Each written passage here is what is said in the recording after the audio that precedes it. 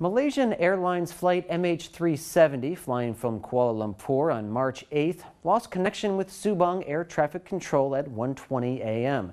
The plane was originally estimated to arrive in Beijing in the morning at 6:30.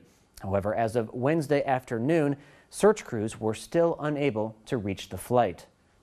Senior managers at Malaysian Airlines say that the fuel on MH370 can last for only 7 hours, which means that the aircraft is no longer in the sky. Chinese Minister of Foreign Affairs Wang Yi activated emergency response plans trying to relocate the lost plane. There were 239 passengers on board the flight, 154 of them Chinese. Some speculate that this was a terrorist attack, but that would be irresponsible to say now while facts are still being gathered. It is confirmed that there were at least 2 passengers using fake or stolen passports, but this is actually a fairly common method of emigrating illegally. When a tragedy like this strikes without apparent cause, rumors often substitute for facts.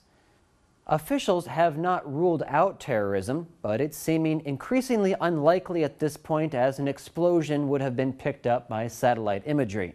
Also, no group has claimed responsibility. Taiwan Civil Aviation Administration claims that they received information from the International Anti-Terrorism Organization warning them that there might be terrorist attacks at Beijing International Airport. Photos from U.S. satellites show that the aircraft may have crashed near the Vietnamese coast, but rescue teams sent by the U.S., China, Vietnam, Malaysia, Indonesia, and the Philippines announced that nothing so far has been found in the region. China's President Xi Jinping and Premier Li Keqiang are watching the situation closely and calling for the importance of flight safety. Malaysian Prime Minister Najib Razak says that they could not confirm that the plane crashed because no wreckage has yet been found. Experts say that the possibility that the plane was hijacked could not be excluded, even if radar signals suggest otherwise. Others believe that it may have broken apart in the air, but still, the answer remains hidden. China and Malaysia have long been partners in aviation, and Malaysian Airlines was rated as a 5-star company by Skytrax in 2013. Figures show that the passenger load factor in 2012 of the airline company stayed above 75%, while costs were reduced by more than 6%. Industry experts say that the incident may lead to reform in the industry in the near future.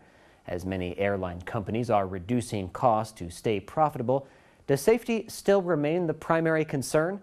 This, of course, relates not only to the safety of aircraft itself, but also to security checks at airports. Interpol keeps a record of the millions of reported lost or stolen passports, but is rarely checked against passenger lists. Flying is always a risk, but this case is especially worrisome as the plane was already cruising at a high altitude. This is generally considered to be the safest part of the journey.